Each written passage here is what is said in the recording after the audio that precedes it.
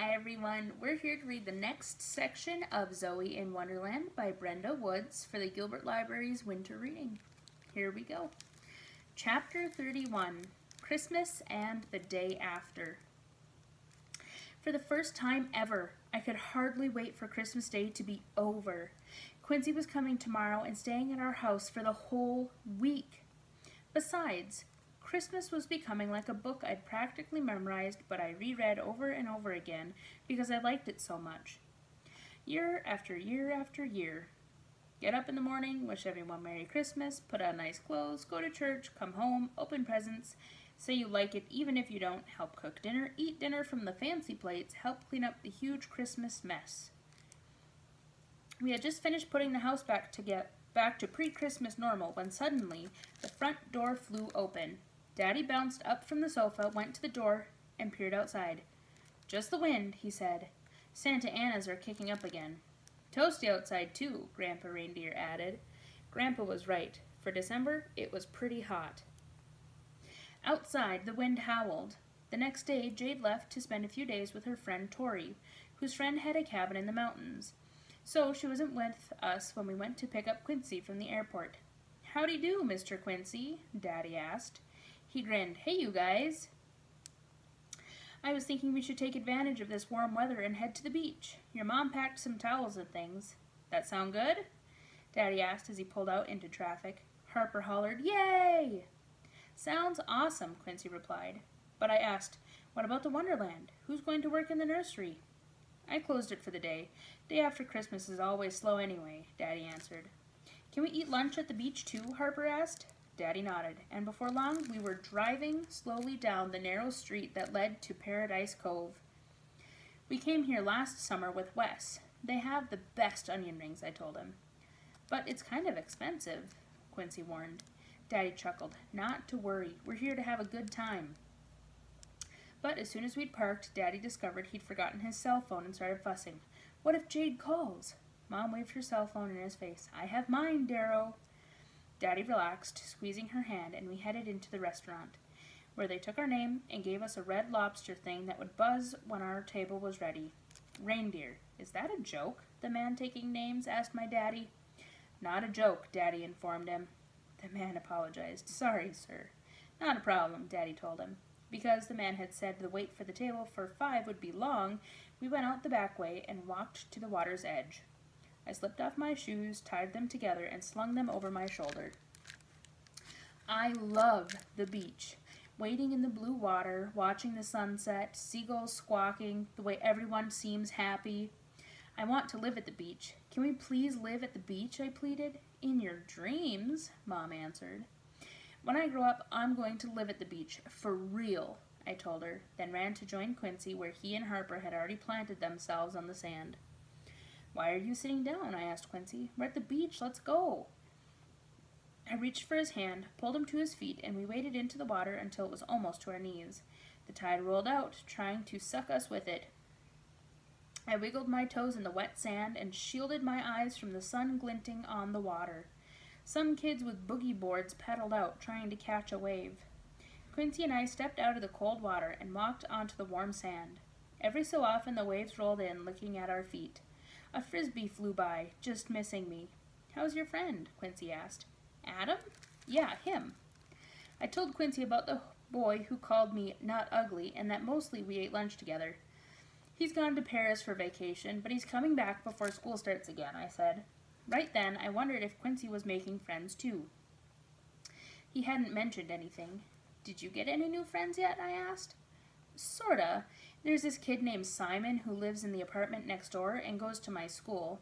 Sometimes when he doesn't have band practice, we walk home together. He plays the trumpet, and he's pretty good, except at night when I'm trying to sleep and he's practicing. I wish he played a quieter instrument." "Like a guitar," I said, "but not electric." Quincy smiled. "Definitely not electric. That'd be gruesome. And some other kids at school are kind of cool with me, but I haven't, gone to their houses or anything.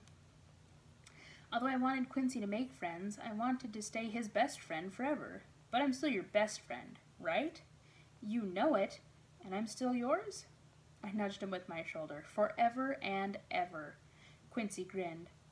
All of a sudden, I thought about Kendra. How's your mom? All better? Mostly. She still gets tired sometimes. I've been helping her get organized, as she calls it, and on weekends we kind of explore around, mostly on the BART train. Did you ride a trolley car yet? Quincy nodded. And once my mom is a little stronger, we're going to go to the Golden Gate Bridge walk. My dad already jogged across it to Sausalito and back a couple of times. Zoe, wearing shorts and running shoes, stood on the Golden Gate Bridge, peering out at the horizon. A group of joggers motioned for Zoe to join them. It was a beautiful day in San Francisco. Zoe joined the herd of runners and soon led the pack. Right then, someone tugged so hard on my t-shirt that I almost fell backwards. It was Harper. Come on, our table's ready. We ordered a bunch of food, ate it all, including dessert, then headed back to the beach. Together we trailed along, past the big rocks to the tide pools. The red-orange sun was almost down when the reindeer parents decided it was time to go. Can we please just watch the sun until it disappears, I begged. I like the way it looks. Quincy snapped a photo. Me too. Okay, but after that we need to go, Mom told us. Battery on my cell just died and I forgot my car charger. So as soon as the sun left, we did too. On the ride home, Harper stared silently out the window, his forehead pressed to the glass. Soft music from the radio played and Mom hummed along. I glanced over at Quincy. He had nodded off. The freeway was backed up and traffic was very slow. I was almost glad it was taking a long time. This had been one of my best days ever, and I really didn't want it to be over. Chapter 32, Wind and Tears. The closer we got to Pasadena, the stronger the Santa Ana winds got. We were getting near the Wonderland when the air turned smoky. Ashes floated down on the car's hood and front window, reminding me of snowflakes. Must have been a fire, Daddy said. Wind and heat, recipe for a blaze. And then we turned the corner, and Daddy skidded to a stop. Fire trucks were everywhere, lining our street. One long red fire truck blocked the road, preventing us from going any further. A guy in a red SUV that said Fire Captain on the door waved us to the side of the road. Daddy pulled over and rolled down the window. What happened? A few houses burned down to the ground. That Wonderland plant place, too. It's mostly gone. From what we can put together, it started from some candles the old lady was burning. They found her outside her house with the hose, trying to put the fire out. With these winds, it's lucky we stopped it before it did any more damage. Shame, right after Christmas. You live around here? Daddy put his head down on the steering wheel. Mom gasped and started to cry. Harper yelled, "No way!" I turned to Quincy. Huh? Was the only sound I could make. After that, so many things happened that it was hard to keep track. Because the people from the fire department wouldn't even let us get anywhere close to the Wonderland that night, we headed to Grandpa and Nana's apartment. Grandpa opened the door. His face had a bad look. A look like he'd just swallowed vinegar. It's all gone. My whole life. Daddy fell to his father's arms and cried. I don't think I'd ever seen my daddy cry before. I grabbed his hand. Went over there as soon as we heard it on the news, but they wouldn't let us near. Sorry you had to find out like that, Darryl. Couldn't get you on your cell phones, Grandpa told him. Daddy sobbed quietly, and Nana and Grandpa Reindeer embraced their only son. It's my fault, I confessed to Quincy later that night as we stared up at the dark ceiling from sleeping bags on Nana and Grandpa's floor. He nudged me with his arm. You weren't even there. But she started a fire before, and I should have told someone. But Mrs. Warner begged me not to because she was afraid they'd put her in an old people orphanage, and now her house is gone and ours is too. I should have told, I sniveled. It's not your fault, Zoe, really. It's just an accident.